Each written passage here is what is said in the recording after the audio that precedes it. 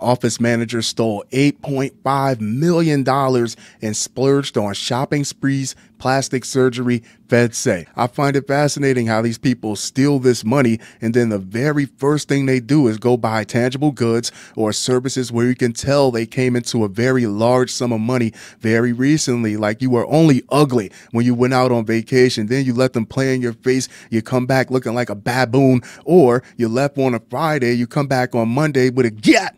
Like nobody's supposed to recognize that. A woman accused of embezzling more than $8.5 million from her employer to bankroll her lavish lifestyle is headed to prison.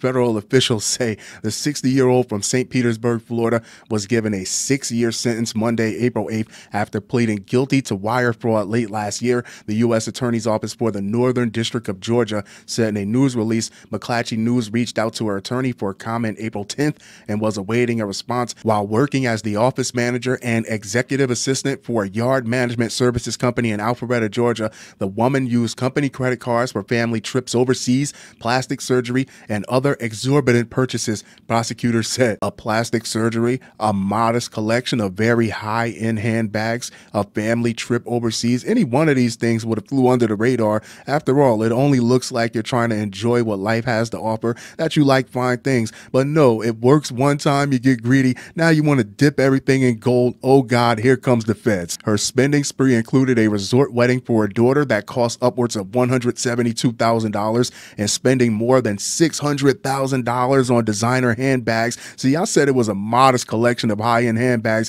I was being modest when I said it was modest. And other items at Saks Fifth Avenue, according to the U.S. Attorney's Office. She also spent over $238,000 on tickets to sporting events, including the Kentucky Derby, the Masters, and the Stanley Cup finals. According to the release, investigators said from 2015 to 2025 years is not a long time to spend all that money. The woman charged the purchases to her employer's credit card and made them refund her personal credit card for the purchases she made. I can only imagine how many employees were low-key frustrated looking at her go on all these trips, walk in the door with all these handbags and asking themselves around the water cooler, when are they going to sit me down and talk about a raise? When are they going to sit me down and talk about compensating me a little bit more? She's living a dream out here. She worked in a position of trust for a company that expected her to honor that trust.